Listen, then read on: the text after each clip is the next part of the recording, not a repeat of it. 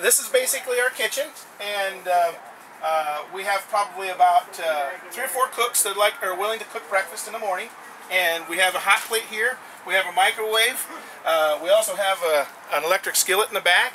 And if most of the cooking that's done is usually in the morning or brunch, but then we also have 7 or 8 cooks who will cook for us off campus. And what they provide for us is usually at their expense, but now lately it's been kind of getting, their expense has been increasing. So what they do is they ask us they tell us what they need, what they want to prepare, and we have a pantry right here. And so if there's any ingredients that they need, they just tell me, and then I put it out on the website. And before you know it, I got this whole table full of supplies, and I got to worry about putting them away. And then the cooks come and shop the pantry, and they take it home with them. Each of our cooks have got probably 2 crock pots. So they'll drop one off, pick the dirty one up, take it home, clean it up, fill it back up, and drop that back off. So it's just kind of constantly a rotating basis. If we don't have somebody that has, like that particular night where we don't have cooks cooking, we got frozen dinners in the freezer here, and they just grab a frozen dinner and pop it in the microwave. We've got another microwave over in the dining tent. This is pretty much just for the cooks. We also have a storage area here for clothing and stuff like that. But we're wanting to try to reorganize this a little bit and put it over in the, we want to kind of create like that shelving system we've got in the back over there. Don't be shy. we want to kind of recreate that over in our GA hall, which is our General Assembly hall, and store our clothes over there. The fire marshal doesn't. Yeah. He doesn't want the clothes in here. So. Hey, Rob. Yeah. Does Chris have another tent here now? I believe so. Okay, I was just making sure. I believe so. I've been gone. I'm just making sure. I think he. Okay. I think he's. Cool. Well, I think he was using a temporary tent, and then maybe we might have to set him up his tent today. All right, cool. I just saw him climb into Samuel's tent. I'm here to occupy tomorrow. But yeah, follow me. I'll show you our General Assembly hall.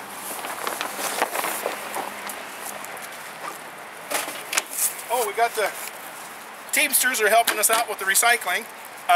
The city profits from whatever recycling they collect, but it's really a big savings for us because that way we don't have to worry about the trash. We got 2 totes out here. They try to get us 2 city totes for trash, but that didn't work out so good. So we do have to collect our own trash and take care of that. But other than that, the totes, the recycling totes are a godsend. You guys got it set up pretty good. Yeah, these structures cost $1,020. That's a $400 structure over there that we got for $100. So this is our kitchen. This is our General Assembly hall. It's also our classroom.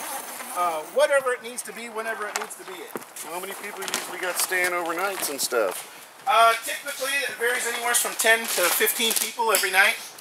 And this is where we have our General Assembly meetings, community classrooms, whatever. We try not to infringe upon the 6 o'clock time period, which is reserved for the General Assemblies. That's Monday through Friday. And then Saturday and Sunday, we have our General Assemblies at 2 o'clock, and the public's invited. Anybody who wants to come is more than welcome to come. So we're a very open, transparent organization, and basically everybody and anybody's welcome. So we invite more and more people. If we fill this thing up and we gotta find an auditorium someplace to meet for General Assembly, that's okay with us. The more the merrier. We want opposing views. We don't want to be an echo chamber. That's why this is a people's movement, not a political movement.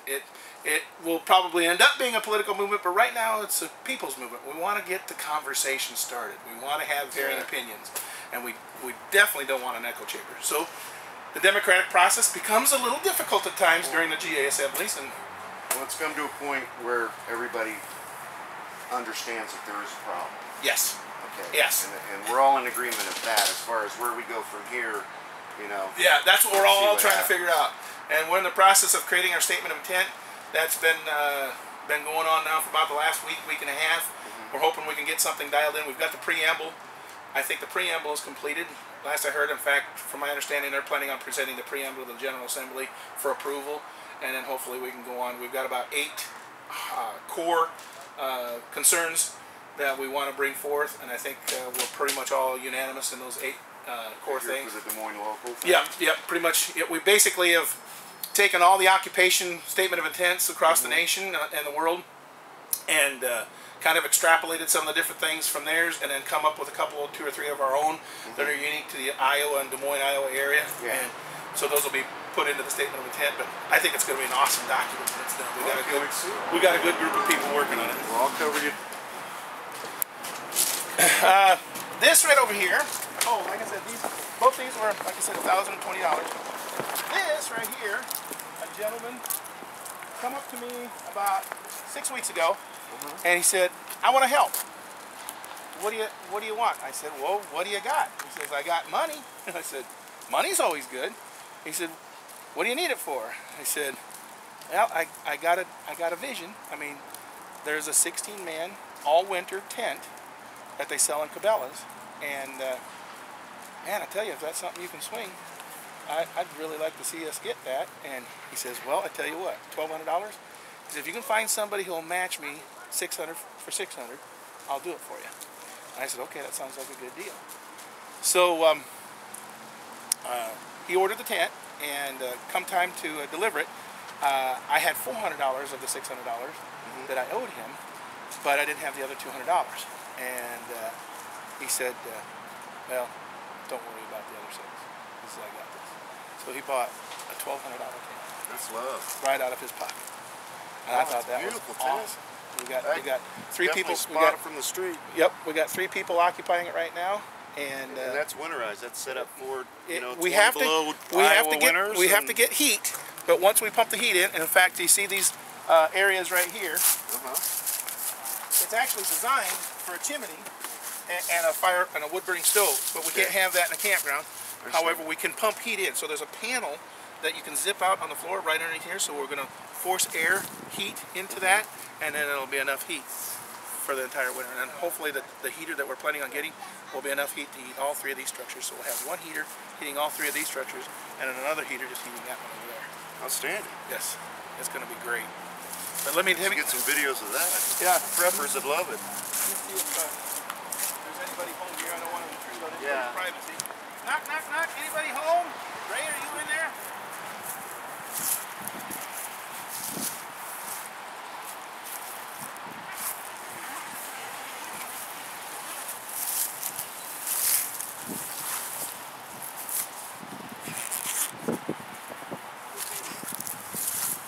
Walk on in. Pretty cool. Then walk in the back and turn around. Wow, this is a great setup. Yeah, that'll work out good. What would actually be even better is if we could get cots and get people up off the floor. I think that would be a lot warmer for them. Yeah. But so far they're making you move the tents every 2 weeks too. Right? Yeah. Well, until the ground freezes, but now that the ground is frozen, we're good to go. Okay. Yeah. As soon as we had our first hard frost, we don't have to move the tents, and we have had our first hard frost. Okay. So we've had to move them between the time we started here and the time and until now. We had to move them 3 times. But now the dome, the round roof structures, we don't have to move those. They're kind of permanent, and the fact there's 6 stakes that are screwed in the ground 3 feet. Okay. On each corner, so no matter how bad one the in the middle. Iowa wind blows, you Yeah, guys will be okay. they won't fall over. Good deal. They won't fall over. Let's go ahead. I don't want to disturb anybody.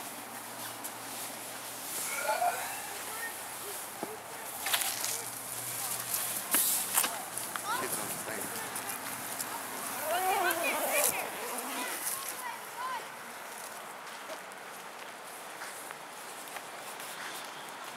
And then all the private tents backing around. Yep. Very cool. There's a private tent. And what's cool about these is the wind gets it, just tighten it back up again. Nice tent. Yeah, it's awesome. And then these are windows, and they got vents at the top for carbon monoxide ventilation. You know, maybe we can get some of our preppers to shoot you some ideas on how to winterize out here. That'd be cool. There's some guys out there, if you don't know what Joe Comp is, it's where they recycle old plastic bags with an iron, and they do it in layers. So they'll put 6, 8 bags together, and they'll heat that. Yeah. With like paper over the top of it, and it makes a hard plastic, almost like a shingle. And you can put those shingles together, kind of thing, and make structures And that way. are they relatively fire retardant? Well, that's the problem. See, That's what we're kind of. That's what you got to be more fire retardant than Yeah.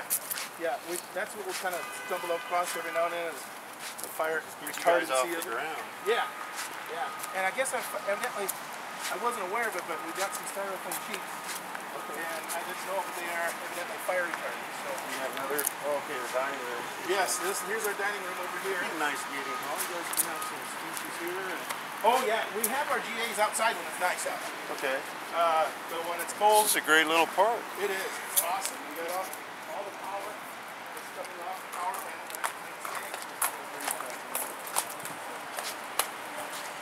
Here's our kitchen. The hangout. Hi, how are you? How's it going? This is our kitchen. Or the dining room? Yeah, our dining room. There you go. 60 odd years ago. How you doing? I just find it How's it going, Chris? strange. This is usually where everybody kind of puts the hot crock pots and stuff like that, or roaster ovens. We kind of have a. Sorry, man. That's all right. This is kind of where we kind of lay out the food, and usually we have hot chocolate and hot coffee and everything right over here. Well, cool. We got a good group of people who try to keep everything clean and tidy for us. And entertaining. Yes. And And there's Kaylin. She's our medical person. She's a nurse, and so she kind of helps with first aid. YouTube. She's got a. Oh, sorry. Winter season. She's got a first aid tent. Well, we can show you that over here. In fact, we're hoping to make a few modifications to it. I was telling you that the first $400 for that other tent over there, I had it, but I kind of. I snoozed a little bit too long. I didn't have a Methodist church was supposed to be buying us a tent, and I couldn't put the brakes on that soon enough before they bought it. So this is the structure they bought for us. Nice. And it came with plans and blueprints, but we had to cut 6 pipes, 77 inches long. Well, ended up being too short, and it's too short by about this much. So if we had these pipes a little bit longer, bring it about. You can extend the tent out. So we had to go out of the store. We had to go to the store, buy some more pipes, and we'll get them cut to the right length and make this a little bit longer. And hopefully, if we make it the right length, she'll actually be able to put another tent in here. And I guess this is my vision. I don't know if this is Kaylin's vision. Yeah. But if she could put another tent in here, that way she could have her dwelling, and if somebody's sick, we could kind of quarantine them in another tent inside like here. A personal one-man tent. And that way she could tend to that sick individual. Stuff organized. And you have to come in there and take a shot at that. So this is how I have that. This is her first aid station. Okay. Just for the minor stuff. Yep. Scrapes and bruises. Scrapes and bruises. Yep. Have you been pretty toasty warm in here, Kaylin? Oh yeah, oh yeah. I just put a little insulation because the wind comes underneath the bottom of the tent, and I feel that when I'm doing my prayer. So I do my prayer right there. I'm a Muslim, so I do. I think that's the next thing to be done. We're either going to do that or see if we can get some more sandbags like we got. Exactly. Yeah. Because I got a brick over there. That's going to be a necessity. We're gonna, you're definitely going to need to winterize out here. Definitely. Yeah, we've done a little winterization, but we got to do way more than we already have. We could get people to, I guess evidently somebody told me we can buy sand relatively cheap and get the bags, and we can just kind of get a crew of people. But I guess these are like $3 a bag, and we can cut the cost down to about $1.50 or $1.25 a bag if we buy our own sand and bulk. But we just got to get somebody that's willing to do that for us, and we got plenty of people out here willing to do some work. We just gotta you have the dead airspace in between them, which in itself acts as an insulator. But yeah, we got to put. I'd like to put a lot more sandbags around here, and as you can tell, this doesn't go all the way to the bottom. So I like to put like 2 rows of sandbags on the back side of both of these, and you can tell we don't really have nearly enough sandbags yet on these. This is kind of temporary. Like that isn't even holding anything down.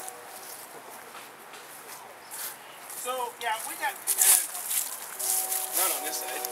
So we got more work yet that we could do and get done. If we could get people to donate us some more sand and bags, that'd be cool. But yeah, pretty much everything out here is private tents. And we got another tent over here on the corner. I don't know what they call it. What's that called on the corner? What? Oh, the Red Cross? What is it called? Hobotropolis, what is it called? That I couldn't tell you. Well, I can't remember what they call it. I haven't heard if they have a new name for it. Anyhow, they got, see this tent right here? With the tarp on it, the big one? The second one? That size of tent is inside this white tent. Okay. That's winterized. Yeah. So, in actuality, they got a big tent like that inside this, and then they got two smaller tents inside the bigger tent. So they're really vast.